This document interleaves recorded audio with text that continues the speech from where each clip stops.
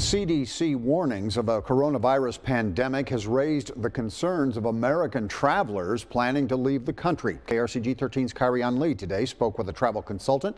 She joins us in the studio with information about how that industry is tracking this situation. Well, this is one of the busiest times of year for travel, and for some people, trips out of the country were booked months ago. I spoke with Becky Bowman, owner of Classic Travel and Tours in Jefferson City. She says they are just beginning to see the impact of the coronavirus outbreak. Honestly, it has not slowed down anybody calling to do bookings. We haven't noticed that yet. Now, if it will, we don't know. Classic Travel and Tours books hundreds of trips for their customers each year. From Europe to Alaska to beach trips, you name it. But with the spread of the coronavirus, owner Becky Bowman says some customers with trips out of the country are showing concern. We're handling each case individually. So as they're calling, we're telling them what their options are. We're checking with who we booked the trip through. However, Bowman says they've been given guidance on how to handle the situation from various providers. Every provider that we work with, all the cruise lines, all the tour companies, they are getting in touch with us because they know we're getting the phone calls. We need to be informed on what to tell our customers. So we go to our websites that they're providing us with the CDC about the outbreak. And then this is how we are staying in touch. We're all on the same page. Some minor adjustments have been made through this process because safety is the #1 priority. If someone was thinking about going there to one of those places that's affected, of course, right now we're going to recommend that they choose a different destination. Bowman recommends always getting insurance for every trip because in some cases, trip cancellations for concern or fear of travel associated with sickness, epidemic, or pandemic is not covered. Give us a phone call. We'll answer any questions that they have. If we don't have the answer, we'll find the answer. A Michigan judge charged with drunk driving could have gone to jail today for violating bond, but instead is free tonight. David Parrott was arrested earlier this month for domestic violence. 7 and 4's Brittany Beauty was in the courtroom this morning. She has more on what led to the charges and what's next for the Wayne County judge. 59-year-old David Parrott is the 34th District Judge in Wayne County.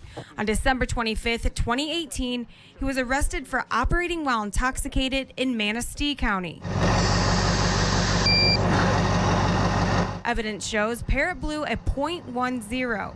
He was then released on bond for that case. Fast forward to February 8th, 2020, officers were called to a home in Van Buren Township for possible domestic violence. She stated that she was pummeled and tackled like a football player. Officer Mike Rinney responded to the call downstate, where he says 55-year-old Cindy Peterson reported she was assaulted by David Parrott. Did she say anything else about her relationship with Mr. Parrott? She stated that they've been living together for several years and that this isn't the first time things have been physical. Despite breaking bond conditions for the OWI, the court today did not revoke bail. Considering the main aspects of this, that it's a 93-day misdemeanor, and that if I revoke his bond, he's going to serve more time in jail than he would have even if he would have been convicted, just seems too heavy-handed in light of a presumption of innocence. When asked if his client violated the public trust, no. It's a human being. Everybody has their foibles. He's fighting the cases. He's asserting his innocence. He's taking a very long look at himself, and I am very pleased to see him take a very long look at himself. with him being a judge, is that any advantage to him in this case? You'd have to ask him as far as that goes. Obviously, he's a lawyer first before he's a judge, so he knows the law. Whether that's an advantage or a disadvantage or neither of those, time will tell. Missouri House Democrats have joined with LGBTQ families to denounce Republican-sponsored legislation affecting that community. Minority Party leaders say Republican lawmakers want to deprive LGBTQ Missourians of equal treatment and respect under state law. KRCG 13's Mark Slavitt reports from the Capitol. Supporters of LGBTQ families gathered in the Missouri House lounge to criticize 15 anti-LGBTQ bills sponsored by Republicans. Missouri State University freshman Spencer Stringer is a female-to-male transgender, and transitioned about 4 years ago. Stringer says a Republican House bill banning doctors from giving hormone blockers to children wanting to transition is life-threatening. Blockers are essential, honestly, just for keeping trans people alive. I don't want to sound dramatic, but this is borderline genocide. Rocheport Republican State Representative Chuck Basie is sponsoring a bill that would force public school officials to tell parents about school activities that mention sexual orientation or gender identity.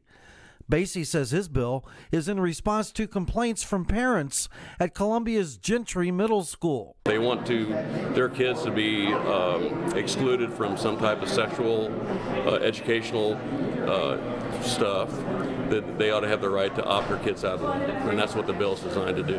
Kansas City Democrat State Representative Greg Razor is openly gay. Razor is sponsoring the Missouri Non-Discrimination Act, or MONA, that gives legal protections to the LGBTQ community.